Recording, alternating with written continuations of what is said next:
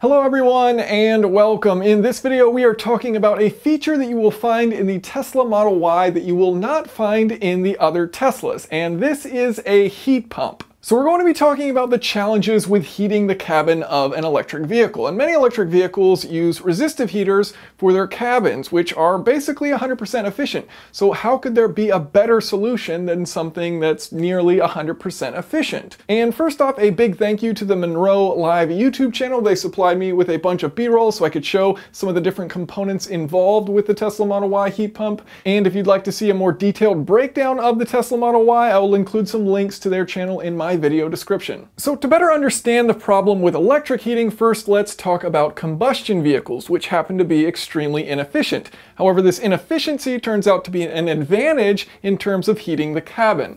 So if you look at an engine, a combustion engine, well, there are coolant jackets around those piston cylinders, and these coolant jackets take the heat from those piston cylinders and they circulate it throughout the engine, and they circulate it either to the front of the car where you have a radiator and you can reject that heat to the atmosphere, or you can send it to a heater core in your cabin and put that heat from the engine and stick it inside your cabin. So if you look at the efficiency of a combustion engine, if you take the total amount of energy that you have in that fuel, about a third of it is wasted as heat in the coolant, about a third of it is wasted as heat out the exhaust. You just send that energy out and away, and about a third of that energy is then useful to create mechanical power and do useful work. And so from that, basically this coolant wasted heat and this exhaust wasted heat is just completely wasted. There's no real use for it. However, in the case of heating the cabin, let's say it's cold outside, well, suddenly there is a use for that wasted heat. And so from the coolant, you're able to take a portion of that heat and simply stick it inside the cabin. And because it was not going to be used otherwise, this means it doesn't actually reduce your vehicle's range. So if it's cold outside, you're not going to lose efficiency because you're simply taking heat from the heater core. So how does this differ with electric cars? Well, electric cars often use PTC or resistive heaters, and so they are getting the energy to heat that cabin from the battery. So the battery is going to send a current through a resistive element. That resistive element heats up, you blow air across that, and then you heat your cabin. So you're directly pulling energy from your battery and sticking it inside the cabin. Now, the way that we measure how efficient these are, how effective they are, is the coefficient of performance. So the coefficient of performance is equal to the heat supplied that's going into your cabin divided by the work required, the energy that's coming from your battery. And so for these resistive heaters, that tends to be about 100% efficiency there. So of the heat supplied, of the amount of energy that you stick in to that cabin to turn into heat, it all turns into heat. Wonderful. The challenge, however, obviously, as you can note, is that that heat is coming from the energy from the battery. So that means you're actually reducing your range by using this battery to heat the cabin. That's why, in electric cars, they'll say use your seat heaters, use the steering wheel heater, because heating the entire cabin takes a lot more energy than just heating up a seat or maybe a steering wheel. So it does actually affect your range. The advantage of using these resistive heaters is that it's instant. The second you get in the car, you turn on the heat and you're already getting hot air. That's a beautiful thing. Now, electric cars still have radiators, so why don't we use those radiators, that wasted heat that's obviously being rejected from the motors and controllers and battery? Why aren't we using that heat to heat the cabin? Well, you can, but there are a few challenges associated with it. So those three challenges are, first of all, electric cars are significantly more efficient, which means there's just less heat overall that you're going to reject. Now, because they're so much more efficient, that means it's going to take a lot more time to heat up that coolant. So that means if you're going to wait for the coolant to be hot so that you can be warm in the cabin, it's going to take forever to do so. You have to wait with combustion vehicles, but because combustion vehicles are so inefficient, it doesn't take that long to get some heat out of it. And finally, electric cars tend to have lower peak temperatures with their coolant. Electronics are more sensitive to temperature than combustion engines, and so the coolant temperature is often kept lower, meaning your differential in temperature between your coolant and your cabin will be smaller, so it's not going to be as effective at heating your cabin versus using that really hot coolant that engines make. So what does the Tesla Model Y do? Well, the Tesla Model Y uses a heat pump, and heat pumps are nothing new. They've been around for quite some time. And in fact, Nissan claims they were actually the first to use one in a production vehicle. In a mass-produced vehicle, Nissan had the first in the Nissan Leaf. But it is certainly a more efficient way of putting heat within the cabin of an electric vehicle. So how does it work? So here we have a diagram of a simplified heat pump, and essentially it operates just like an air conditioning system. However, the order of operations is reversed. And so we have our four components, our four main components here. In actuality, it will be a bit more complicated than what we have on the whiteboard, but as a basic overview, you have a compressor, a condenser, an expansion valve, and an evaporator. So you're taking that compressor and you're compressing a gas refrigerant. So you have a refrigerant circulating throughout this cycle here, and it's entering the compressor at a low pressure and a low temperature as a gas. You then compress that refrigerant, and now it is at a high pressure and a high temperature, and it is still a gas. It then goes into the cabin of your vehicle,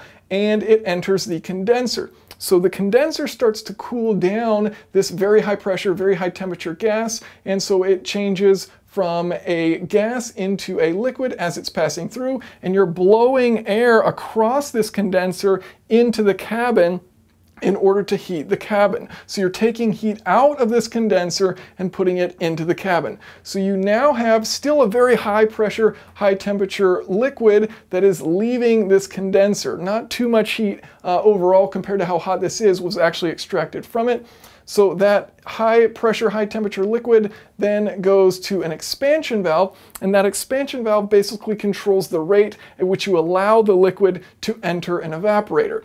So you're slowing down the rate at which this liquid is entering here, and so that's dropping its temperature and dropping its pressure dramatically. So it's still a liquid, but you've reduced its pressure and temperature, and then it moves through an evaporator. And so now the outside air is blowing across this evaporator, and it's heating it up. So it's heating up that liquid, and then the liquid is boiling, absorbing a bunch of energy, and changing into a gas. So then you have a gas that is entering that compressor that's at a very low temperature and a very low pressure, and you compress it, and the cycle repeats itself. So you're compressing that energy, and you're taking energy from outside the vehicle, compressing it down, sticking it in a condenser, and then extracting that heat, extracting that energy, and putting it inside of the cabin. And this gives you a coefficient of performance of about 3 to 4. So remember, before we're looking at the amount of work required versus the heat supplied, we're getting a coefficient of about 3 to 4, versus with the resistive heater, we're looking at a coefficient of performance of just 1. So how in the world can something be 300 or 400% efficient?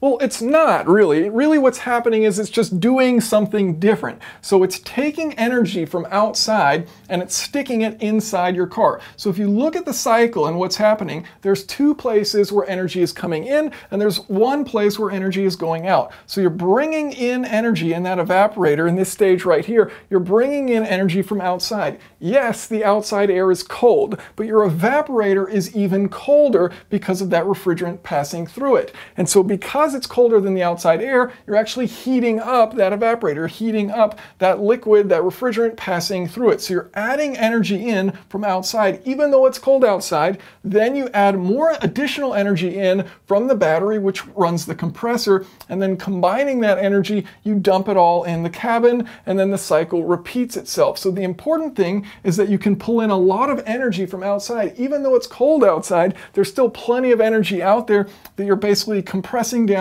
and then sticking inside of your cabin. Versus the resistive heater, you're just taking energy from inside your battery and moving it to the inside of the car. So it's just going from your battery into your car rather than from outside into your car. So that's why this looks like it's operating at a higher efficiency. It's because it's taking energy that already exists and just changing where it's located, sticking it inside of the car.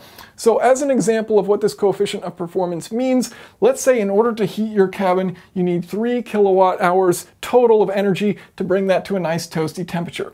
Well, using a resistive heater, because it has a coefficient of performance of 1, it's going to take 3 kilowatt hours from your battery to do that. Using a heat pump, you're only going to need 1 kilowatt hour from the battery because of that coefficient of performance being 3.0. Now, unfortunately, the conversation often ends there, and there's a major point left out. So don't just simply go off thinking, okay, well, heat pumps are 3 to 4 times better than using resistive heaters, the end. When in reality, the colder it is outside, the less effective your heat pump is. And now you're thinking, well, wait a minute, if it's colder outside, that's when I want to be using a heat pump. And that's absolutely right. So eventually, remember, we're taking energy from outside. So the colder it is outside, the smaller our temperature differential between outside and our evaporator, and thus the less energy we can pull in from outside. So eventually, there will come a temperature at which your evaporator and outside are the same temperature. You're no longer pulling in any energy, and as a result of that, your coefficient of performance, all of your energy going in goes to turning into heat, and so you have a coefficient of performance of 1 again, instead of 3 to 4. So at some cold temperature, it starts to level off, and the advantage of it starts to go away. Now, it's massively helpful in most driving conditions. Most of us don't live in Antarctica. I know those of you that do are going to be sure to let everyone know in the comments that it's minus 40 C where you live every day. And that sounds cold. That sounds very cold, so it's unfortunate.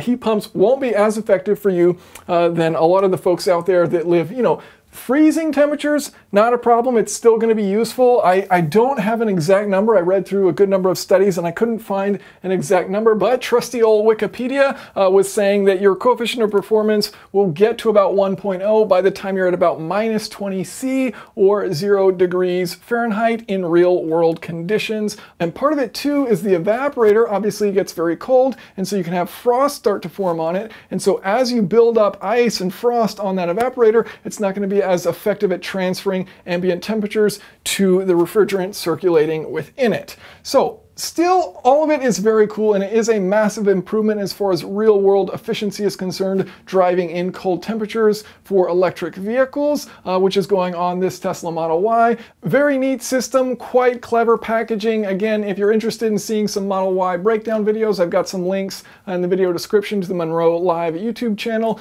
Thank you all so much for watching. If you have any questions or comments, of course, feel free to leave those below.